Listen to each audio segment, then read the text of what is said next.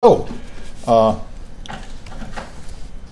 right, I'm going to make one more attempt to shove this thing out of the way, but this is, all right. So you can have functional paths where every request goes to the same URL, and you have parameters down here that specify like transfer from account to account, amount equals. So the page will have different content, but it's all the same URL. And that's another thing that, of course, will befuddle an automated scanner. And you'll have some kind of functional path where you log in, and then you can select a payee and transfer funds and log out. And it's all done with the same URL. So the one-to-one mapping between URL and content doesn't hold, and that's going to mess up the whole logic of a spider, where you want to have like one answer for each URL. And so there can be hidden parameters. You can try adding debug equals true in the hopes that somebody has a debug version. That's a good one, or test or hide. Burp Intruder can do that automatically. So when you're hunting around you just hunt around the app and try to see what it does. Find the core functionality, whatever it's really supposed to do. If it's a banking app, figure out how to view your balance and move money and stuff. Look for things that go off to other sites that might still have authenticated content. Error messages are very handy. People very often have error messages that tell you things you really shouldn't know. And look at the main stuff, of course. Session control, access control. How do you really have to authenticate before you get to the management page? How do they maintain a session? What does the token look like? That sort of thing. And of course, anything to do with that is a high value item. If you can find some kind of flaw in the password change or account recovery system, you can get in. And people are always getting big bounties from Facebook. Facebook seems to have quite a few errors having to do with the tokens to reset passwords and stuff, and every one of them is worth pretty big payouts when they find them. Any place where it takes input that came from the user is a likely place where you'll be able to inject stuff. The URL is obvious. You can type anything in the browser, anything in the query string. At the end of the URL is often there, post data, cookies, and forms.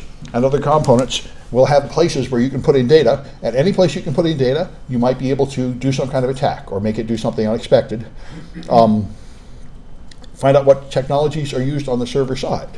Want to know if they're using Java or ASP or whatever else they've got. And they might be getting input that doesn't come directly from users, that it comes from other things like email and such. So here's all the places, the URL string, every parameter, every cookie, and all the other headers. There were quite a few attacks like Shell Shock was an error in all applications using Bash, where you could put a strange combination of parentheses and curly braces at the start of any parameter, including the user agent, and that would cause Bash to declare an environment variable, and you could run code in it. So you could inject a Bash code by just putting funny characters in any field, like the referrer or the user agent, which is pretty awesome. And yeah, okay, anyway, and so remember, RESTful URLs put things that look like folder names, but they're really parameters. So that's another thing to consider when you're modifying them. And you can have parameters. Now the standard technique is this, like google.com q equals duck, but you can put it other ways. You can have semicolon and two different things here. You can have funny characters like %26, splitting them up, %3 and all that jazz. You can have anything that your coder wants to make. They could take that data and cut it up any old way, and you need to see what they've got. And of course, if it's not something pretty common, then your automated processes will be lost and you're going to have to manually mess with them.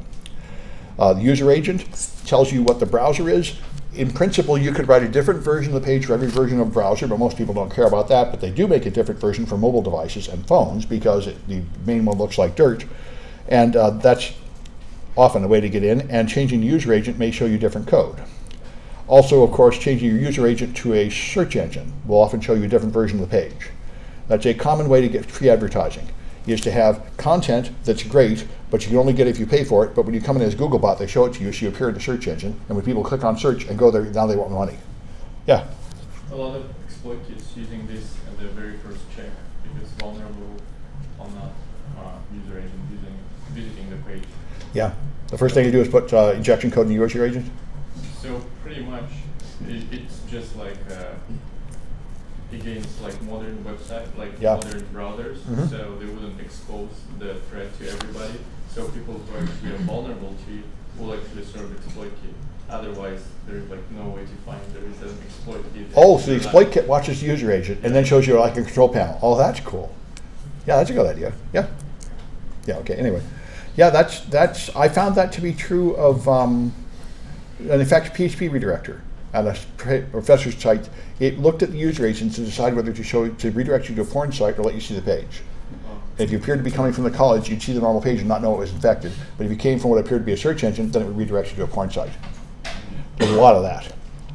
And so the headers will also tell you if it's behind a load balancer. You'll often see an X forwarded, so you can tell when things are behind a load balancer, and you can sometimes even predict the URL that will refer to just one item in the load, one server in the cluster, which is useful perhaps if you want to attack it with a DOS attack.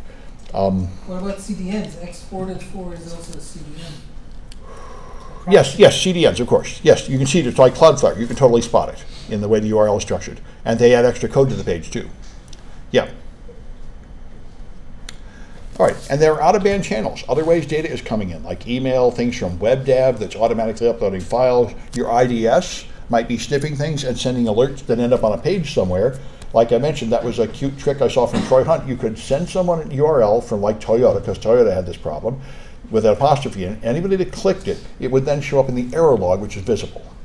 So you can trick data into going down the side channel and now see data you weren't supposed to see.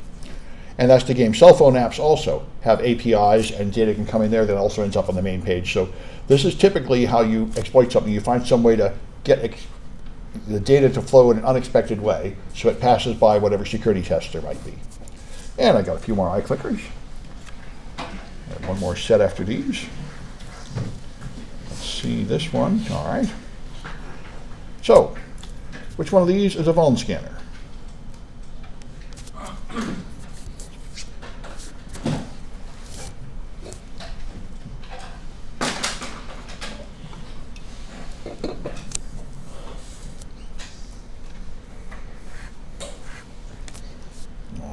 I'll quit at 30.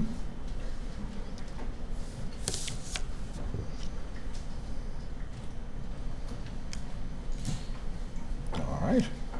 And it's Nikto. All right, named after an alien in a movie. Anyway. All right. Which one tries every possible directory name?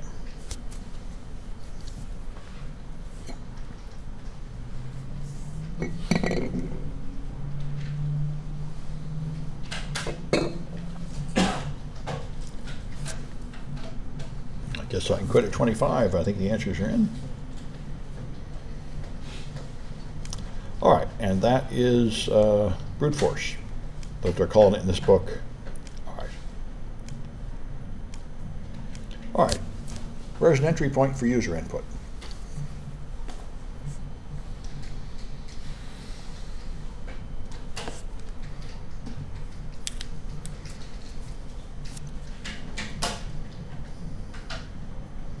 I'll quit at 25.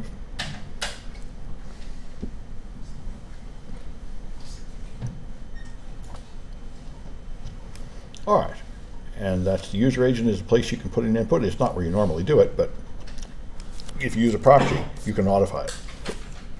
All right, so server-side technologies. Let me make another attempt to get this thing out of the way. All right. All right, so your server-side technologies, you will, typically when you connect to a server, you'll get a banner, and the banner often tells you everything like what version of Apache, what version of gzip, what version of OpenSSL. That's the way they're in by default, and if people don't know enough to change them, they give you all that information which you really don't want to tell the whole world. All right, you can also tell from the way the web pages are formed, the comments, the structure, you can spot things like WordPress and Drupal and so on. There are tools that will automatically try to fingerprint websites. All right, and HTTP recon is one recommended in the book. It seems to me like it's a little bit old, but it's one option. This will just send a bunch of requests and then compare it to some large database of how the different requests work. Wappalizer is the one I use. I learned it at a web developers class I took. It just is a browser toolbar that adds a browser extension, and it automatically tells you what's used on every website. So it and I don't know exactly how it works, but I think it's the same thing. So it tells you as much as it's able to figure out which version of Apache is being used and all the other technologies. So that's pretty handy. And by the way, like I mentioned, probably illegal. Technically, I'm learning information that they probably don't want me to have. And anyway, but which is publicly available. It is publicly available. Now, this is the way the whole web is, like people doing things that are technically illegal, but some of it just hasn't been prosecuted yet. You know, and that's the way it is. Well, I can tell you two more tools. I've never heard of that tool. Yeah. Two more tools that is being used as intricately. Have you heard about that? Intric? INTRICATELY.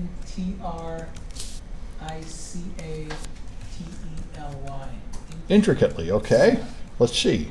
Intricately valuable insight. Okay, let's see. It must be legal because, by the way, there's another one, Data Nice. Have you heard of Data Nice? That's the second one. Data 9 or 9? Data Nice. Okay. NYZE. These are the All right. These are good. Let's take a look. Data Nice. with a Y, yeah. Okay. These are two tools that the industry is using. Well, see now, they probably aren't helping you figure out what other people are using, right? They're No, so you go on the website and you can see exactly what they're using. oh sure, but All the technology. everybody else. CDN. Oh, okay. Balancer. Sales acceleration. That's not obvious from this. Yeah. That would be technology tracking. Okay. Based on your prospect. Oh. We're using So you it go to all the their time. customer's website and figure out what they're using, and you decide what to sell them. Yeah. Oh. So what load balancer they're using. But see, just because CDN. they're doing it and selling it doesn't make it legal. It just means nobody. And the point is, the But other CFA. security vendors too, like F5. Oh yeah, yeah. Well, let me save these links. It's interesting. Data Nice is interesting. Let's see here. Analyzes other people's websites. Yeah. And put it here. Fingerprints websites is what it does. Fingerprints Technologies. Yes, I mean it's out there, but a whole lot of what's done especially in sales and marketing, is very questionably illegal. I mean, there's SEO optimization and stuff. Just a lot of them are pushing the edge, and there's there's a wide gray area where you are technically legal, but you can get away with it because it's not a big enough crime that anybody really cares. And it just depends on how big of a stink you make about it. So if you manage to create a scandal, then somebody will actually do something about it. So intricately, again, fingerprint sites. Yeah. Okay, good, good. Those are good things to have around. It's good to know about them. So And Data Nice. They're two competitors. yeah, good, thank you. Sure. So anyway, the extensions of files will tell you what's going on. ASP is Microsoft Active Server Pages, JSP is Java, Cold Fusion, PHP, Perl, Python. DILs, if you see them, those are compiled code running on Microsoft operating systems. So these, if you know these, then you can just look at the URL and tell what technology is being used. Error messages are often far too informative. They're all over the place. This is better if you have an unrecognized file extension, just get a generic message. But if it recognizes it, you'll often get a custom error saying you can't find it. And I didn't have it. When I had it, I found somebody said they were hiring people at Walmart, and they had a URL. When you clicked on the URL, it would give you one of these. So I thought that was pretty awesome. The whole page, filled a whole giant page of source code and everything else. And I sent an email to a city college professor and spelled one letter wrong, and I got back 10 pages of source code from their email software and everything. I was thinking of telling people to try that in the hacking group. You get just tons and tons of information about all the email servers here when you do that. Anyway, they might have fixed it by now. So there's file extension mapping, different DILs that you touch. These are the system DILs used to process web input, and different DILs might lead to different error messages. You might be able to fingerprint which DILs are in use, which can be handy if you know vulnerabilities in versions of Windows. OpenText is another product now called Vignette that uses this weird thing where you have a comma-separated list in the URL. Like I say, you can put the data anywhere in any form, and as long as your scripts find it, it's okay. This is the kind of stuff that wouldn't be here if the web was actually organized and polished. It's just everybody that has an idea just puts up a website using their screwy method, and if it gets popular, then it's another one of the 100 ways to make a website. Yeah? So if you're able to find out, okay, this site's using Apache version, blah, blah, blah. Yeah. I mean, how useful is that? I mean, you're not going to necessarily know every vulnerability for all versions. No, but you can Google for them. There's vulnerability lists like that list them. Oh, And I see. and they often just have exploit code that you can just run that will just take over the site or do something to it. So that's why if you have there's general tools like Metasploit. Metasploit has basically every patched vulnerability for anything common, just in the list. So if you are using an old version of something and it's old enough to have a serious problem, then any script kiddie can get in your site by just running automated attack without even knowing what they're doing. And so it's a pretty serious problem. But That said, Apache used to have a ton of horrible weaknesses, and it's not that weak anymore. So usually you can be like a couple of years out of date, and if you look through the vulns, none of them are really that bad. They're not like SQL injection where you take over the server. They're like a condition under which you might use up the CPU and freeze the website or something, but usually nothing too fatal. 5 or 6 years ago, there were lots of fatal vulnerabilities all the time, but they finally seem to have caught enough of them or improved their practices where it's not so big anymore. Anyway, other things, Java servlets, Oracle servers, something called Silverstream I've never used, but Ruby on Rails everybody's using. You'll see directory names like that. Session tokens often tell you the technology, Java sessions and ASP sessions and PHP sessions. Put it right in the token, so just looking at the cookies and the tokens, you can tell what kind of technology they're using. And these things are automatically generated by the software, so almost everybody uses the same name. And if code reuse is, of course, a huge issue. It's much more efficient for application developers rather than writing your own thing to just reuse somebody else's code, but then you inherit somebody else's sloppy coding practices and their vulnerabilities, so it's a problem. So often you'll find message boards in particular seem to be a huge one. People keep using old, crappy message boards and not updating them. But everything you have, your crypto libraries, your shopping libraries that way. So you find, here's the steps, you find entry points for user input, you look at the format, you find any other channels where you control the data coming in. This is to map the attack surface. Then you look at the banner to find out what they're using, look for other software identifiers, run fingerprinting tools, and look for these versions to see if there are known vulnerabilities in the software they're using. It is one of the OWASP top 10 vulnerabilities of websites is that you use software with known vulnerabilities. It's very hard to avoid because you're using, like you saw that Hackathon site is using about 25 different products. Are you really going to update all of them? Is there really some way you can tell that you updated all of them? Because probably somewhere in management, someone says, make sure you update everything. But is there really a way to check and make sure it's all updated? It could be like an all-day project trying to figure out if all those things are really updated. And when you did, probably half of the things would break. So how much work are you willing to, it'd be a whole lot cheaper to just buy like a web application firewall and pay like 10,000 bucks a year and call it done and never update your stuff, which is, I think, what most people do. Anyway, so anyway, that's the game here. If I look at your URLs, like I said, HTTP print seems to be kind of out of date, but there are other ones like Nmap, and Netcraft, and Shodan that will, and Wappleizer, that will fingerprint sites, and a couple he mentioned. So section tokens will give you a clue. Google or other searching techniques will find out what they're using. And if you find any unusual cookie names or something, you can Google them and see if there's a product using that. I was quite surprised to find out that the DoD uses .NET Nuke. Oh, really? Well, Microsoft-based technology with a very unprofessional name, and they're part of it's apparently popular. It's like sort of like WordPress, and it's got its administration panel and everything else. And it had horrible vulnerabilities just a few versions back, so I thought maybe all those wild things from Nicto were true, but they weren't. Anyway, so then you got server-side functionality. Like right here, you can see in the URL at the end you see order by name. That strongly implies SQL, because SQL has the order by parameter. And over there it's got JSP, so that's Java. And it's got something called isExpired equals 0. So maybe if you change that to 1, you'll see something that's hanging around that's expired. That might be fun, you know, kind of obvious. Here's another one. ASPX means it's Microsoft. A template appears to be a file name, and then there's a thing called location that is /default. Now that suggests it's a directory, so you might be able to do directory traversal and wander to other directories you're not supposed to be in by just putting a path there. And onwards, there's something called edit equals false, so maybe if edit equals true, I'm allowed to write. That would be pretty awesome. And there's version numbers, so changing version numbers might show me other versions of this thing, which again could be pretty awesome. You know, you just look for it. Here's posting for a feedback form, and it's obviously making an email here. So this suggests it's letting me put the help desk. Maybe I can send email to other people and send spam from their server. Maybe I can lie about the from address.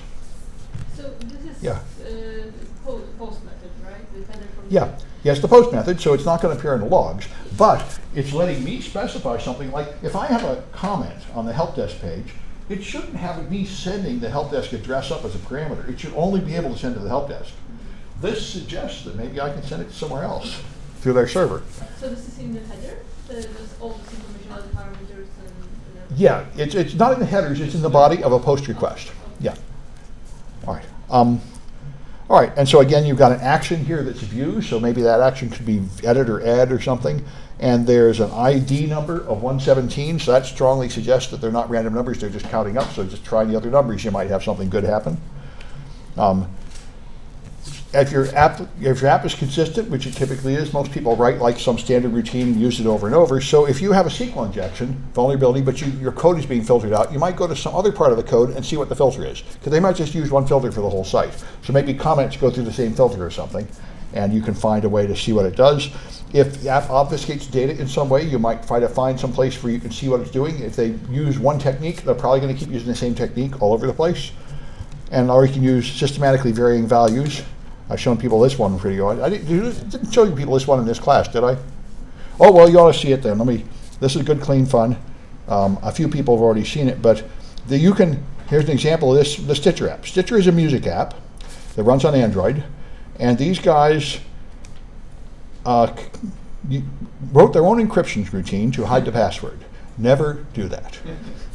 Anytime you want to write crypto, just take a cold shower until the feeling passes. And then go get a standard crypto library, because if you think you're smart enough to write crypto, that just proves how stupid you are. There's a small number of geniuses in the world that write crypto, and you don't want to pretend to be that smart, because you aren't. And you will just be humiliated. And your data will get stolen because you tried to write your own crypto instead of just trusting that the people that wrote the few things that are out there that are trusted really did put a lot of work into making it right. So here's good old burp. I go to the proxy, I turn off intercept. Okay, now let's see what address burp is listening on, which is here. Okay, I want it listening on all interfaces, so I'll edit this and listen on all interfaces. And that's going to be 147, 144, 204, 154. Okay, I might be able to remember that. Yeah, it's not safe. Your opinion has been noted. All right. I already forgot it, though. Maybe you people remember. Let's see. So I have to go here in my Android cell phone. And here, that's not what I want. I got to hold this down until it gives me the other menu. There we are.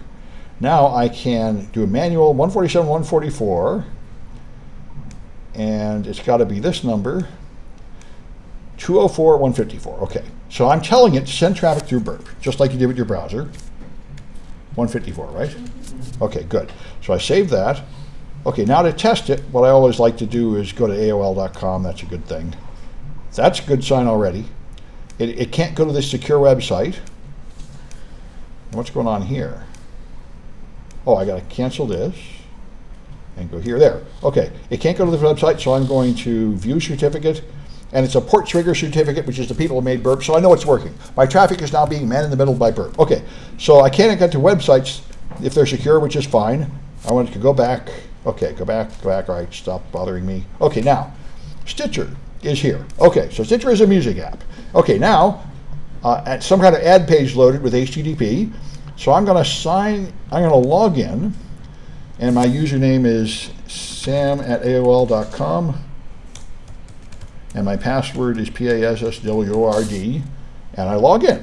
So when I log in, let's see how it sent that data. Well, it sent it with no encryption at all, or so you would think. At least it did not use HTTPS. However, I said, well, that can probably steal the username and password. And down here, we'll see what burp found.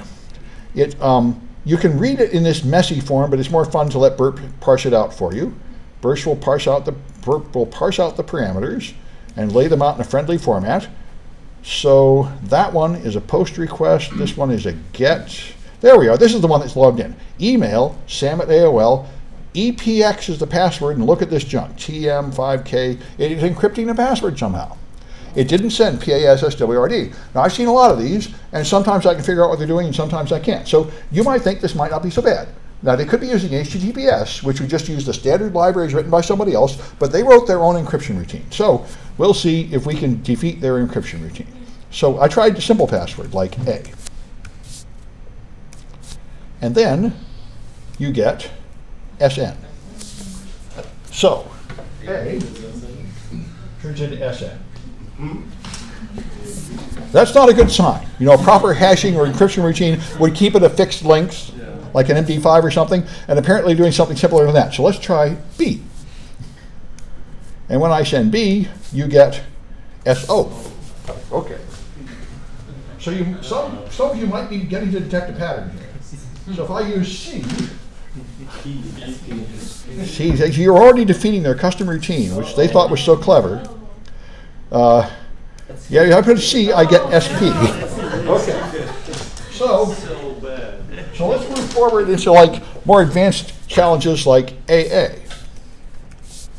So if I do AA, I get SN5K.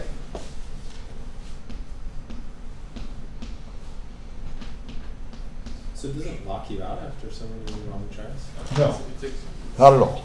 It never seems to lock me out. You can do this all day. They were too smart to do that too. So let's try AB. And AB is SN5L. So what's going on is this is always an S, this is always a 5. Half of it is just fixed. This is the Caesar cycle. This is moved forward like 10, 15 characters in the alphabet. This is moved forward by a different amount. This is a slightly modified Caesar cipher. Now this was military grade encryption 2,500 years ago, but not in the modern world. And this is, I just thought I mentioned, this is the kind of thing you can do. You'll find patterns where there shouldn't be patterns. If they had just not been smart and just used HTTPS, then some other geniuses would have figured out how to make some beautiful encryption scheme that would be a whole lot better than this. Anyway, I remember one of these guys, I don't know if it's this company or another, I called them, I sent them a vulnerability disclosure about this, and they said, well, what should we use? And I said, there's something called HTTPS. And they said, what's that? And I'm like, I said, well, I can see why things are so bad over there. Anyway, Who wrote that? What company? I forget which one. I notified a lot of companies of this kind of stuff. Anyway, but they're doing it because they think what they're doing is good enough, and they're people that are, and there's people, especially in the cryptocurrency space, there's people who are unaware of how stupid they are. They don't even have a clue. Anyway, so another thing, you have errors that give you too much. Yeah, this is it. This is Walmart. They sent me an email, sent your students to get a job at Walmart. And when I clicked on it, I got this. Wow, this is bloody awesome. Wow. Source code, line numbers, everything else. And a few years ago, the Republican National website was the same. I put an apostrophe URL, I got this, and I said, I think I'll quit poking around here. But so obviously, you don't want to do that. You should turn off you should have custom error messages that just say, I'm sorry, there's a problem. Here's our help page, or something like that. Not this kind of garbage, because this tells me all kinds of stuff I don't need to know. All right, so look for unique application behavior, see if it's got a consistent framework, and then try to find things that are obviously bolted on later that weren't passed through the checks of the framework. Like in testing, they decided you had to have another module, so we put it on. CAPTCHAs, debugging functions, things that have a different GUI appearance that isn't as pretty, were like stuck on by somebody else or not really passed through the code review. There's a lot of clues that you're getting into the bad part of town where the mistakes are going to be. Yeah. I'm just curious about CAPTCHA. Like, yeah. Is that effective in any way? The CAPTCHAs are quite effective. Yeah. If you don't have a CAPTCHA, people write scripts to automatically try 1,000 logins or something. If you have a CAPTCHA, it greatly slows them down. Now, CAPTCHAs are not perfect, and especially the Russian hackers are very good at defeating CAPTCHAs. They've defeated almost everything, like Yahoo and Gmail, but it's like any other security measure, it raises the bar. Now, a bunch of people that would just be breaking in with a simple Python script have to have like an AI script to break through the CAPTCHA. It's more expensive for them to get in now. So it matters. Of course, I had a CAPTCHA on my website for a long time that was just always the letter C, nothing else. It was always a horse. I had a picture, what's this, horse? It never was a horse. That protected me for like 5 years until an actual angry hacker got mad at me. Somebody from the Jaded Security podcast, they targeted me and my students to prove that we're stupid and should be run out of the business, which was a real popular activity about 3 or 4 years ago. Somehow they seem to have gotten tired of it. But anyway, he got his friends to write a script specifically targeting my site, and they froze up one of the servers here for about an hour. So, even a really lame CAPTCHA stopped a certain kind of attack, but a proper Google CAPTCHA will stop more of them. Yeah? We're against CAPTCHA, but I guess we'll just... Well, CAPTCHA is annoying to the users. There's a service called Death by CAPTCHA. Yeah. They can actually send the CAPTCHA via API call. Somebody somewhere is going to solve it. There's also Mechanical Turk. You can just get people to solve CAPTCHAs for like a penny each. So, yeah, CAPTCHAs are not perfect by any means. And what Also, Google's you been look at moving the to, data, huh? now Google has this thing, just check this to prove you're not a robot. Now they're moving to more subtle things, like noticing how many seconds it takes you to click it, because if you were a robot, it would be 1/10 of a second if you're human. So that's the new hotness, is not irritating the user so much, but noticing in subtle ways that it's a human. But none of these are perfect. And this is why, you know, the original point of the Turing test was to prove when AI is smart enough to pass for a human, and we've been past that in many ways. Like Eliza, even in the 60s. Eliza was like the first chatbot that would just do like Rogerian therapy. You'd say something, you'd say, oh, tell me more about it. Oh, do you think it has to do with your mother? Simple answers that could always match anything. And but the guy that wrote it found that his secretary had a relationship with it. She was telling their secrets. She was closing the lid when he came in the room. And it really is enough to fool you. And this is, you know, if you go to a party and like chat people up, you can just follow an algorithm. Like, you don't need to actually listen. You can just it makes you, this idea that you talk to humans and you have a meeting of the minds and you exchange this deep knowledge of their consciousness. The evidence is not there. You know, you pretty much just use an algorithm and pass for a human. Anyway, there's big issues on both sides of that. What really is a human and not a robot? The robots are getting smarter, and the humans are actually doing really simple algorithms a lot of the time instead of this brilliant creative thinking that we like to pretend we're doing. Anyway, so if you have file uploading and downloading, you're likely to be able to do path traversal or put content in the file that will run that's stored XSS. If you have display of user data, you got XSS, where you can put up something active and bounce it onto another user. And dynamic redirects are a big deal, where one page goes to another. You can now trick it into going to other pages, and you can therefore attack someone and have it blamed on this company, or you can get it to add content from another page into it. Social networking features often have sort of cross-site scripting, and login forms, of course, are subject to enumeration of usernames at least. If they tell you if that email is registered or not, you can find a list of all the valid emails by just trying them. And of course, passwords and brute force attacks can be gotten in. If you have 2 or 3 factor authentication, then there are often logic flaws that break it. There was something that hit the news about a year and a half ago. It was in like 2600 and on Reddit and stuff. There was a way to get into anybody's account, because if you called the Yahoo help desk, they would ask you for like someone's address, and then they would give you like the last 4 of their social or something, and you could take the last 4 of their social and call Amazon, password reset, and they would tell you something else. And if you called some other third company like Google or something, the different information they used would overlap in such a way that you could get everything you needed to get in someone's account. And this kind of thing keeps happening. You see how it will happen in the chaotic world. All right.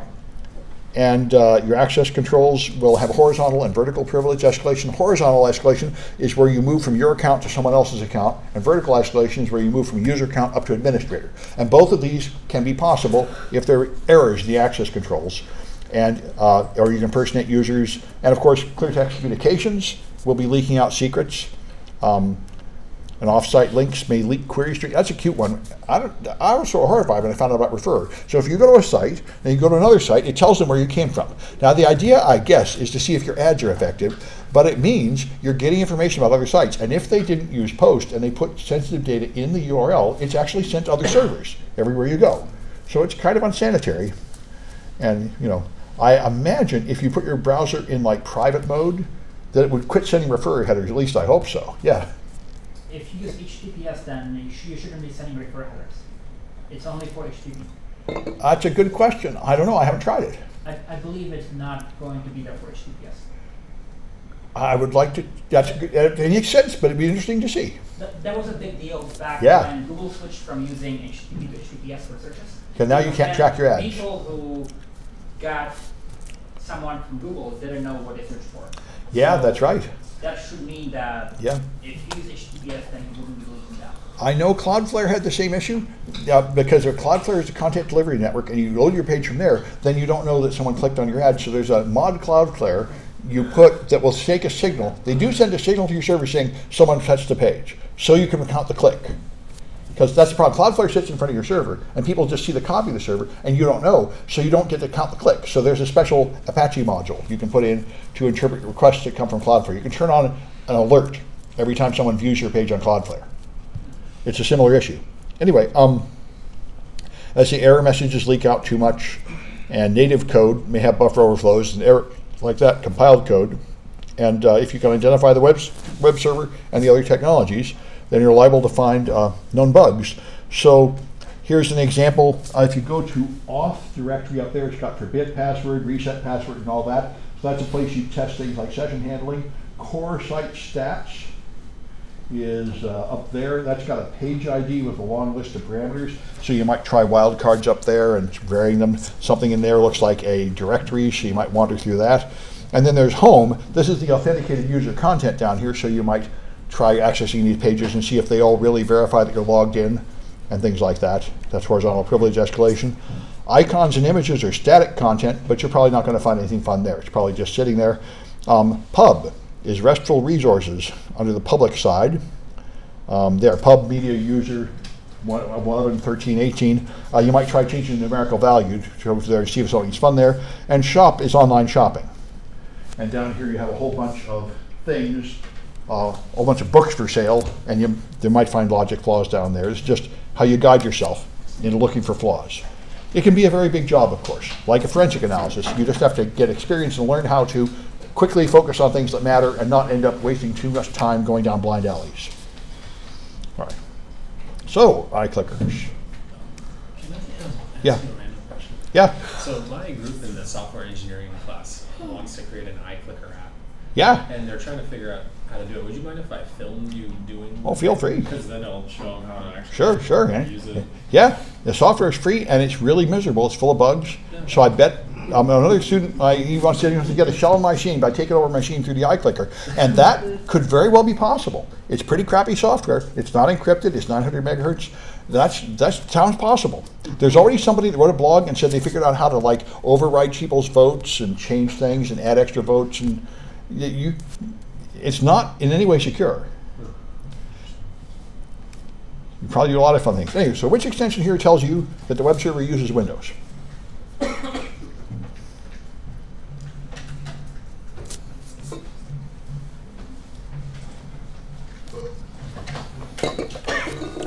All right, looks like the answers are in.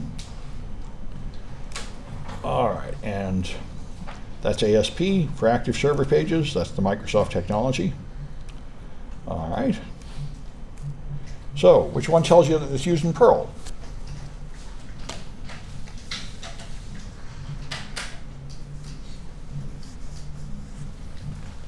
All right, let's see. Yep, the answers are in. That's PL, obviously. Good. Which one is compiled C code?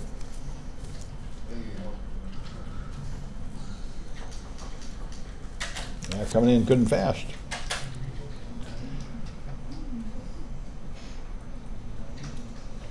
All right. That's dynamic link libraries there. Those are compiled C or C++ typically. Not Java, not CFM, that's Cold Fusion. All right. Are DILs on Windows? DILs. DILs are Windows libraries, shared libraries, and they're compiled. So, but the question is just, I guess, addressing that it's also used by C.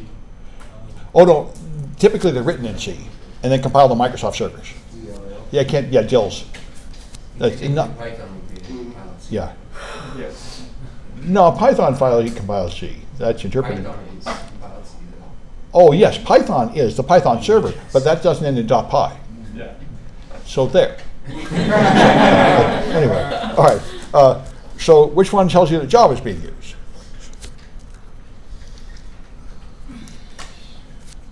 All right.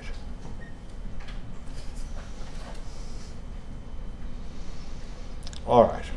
And that's, of course, servlet. Yes, right. Thank you. Good. Java servlets. Java applets and Java servlets are these things they make. All right. Which one would give you a clue that they're using SQL?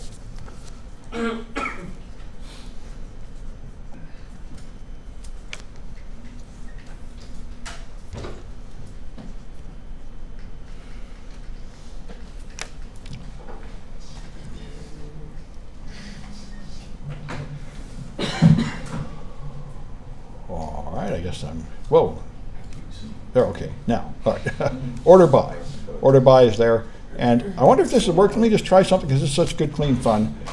This is, if you do in URL, select from. I think that'll do it. Yeah.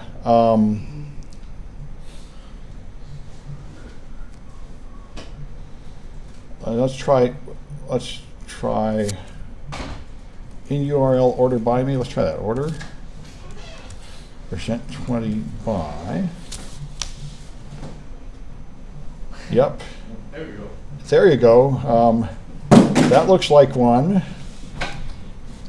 And database for law enforcement enablement. Well, there you go. From IBM.com. And look at that URL. That's actually okay. It's a page about order by. Let's see what some of these are actually print bankrupt mail order buyers. Yeah, that's it. This is a file with SQL in the name. And this is a company selling some kind of product. And here's some company selling some jar. See, this is it. This is what somebody has done. They've got a shop selling something to do with Jaguars. And this is how they make their product display. They just put the SQL right up there. So you could just put drop table. You could just upload a PHP shell like you did in the SQL injection homework and take over their server. Here's another one: mail order, senior buyers order, and you could. There are like 200 of these. When I tried this a couple of years ago, 200 websites that have live SQL in the URL. This is not even SQL injection. The SQL is just right there. So this is.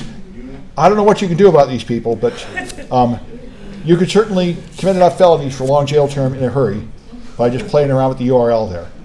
Anyway, so a lot of stupidity like that goes on. Anyway, let me quit this thing and I'll see who won the iClickers. So this is 129S, chapter 4b.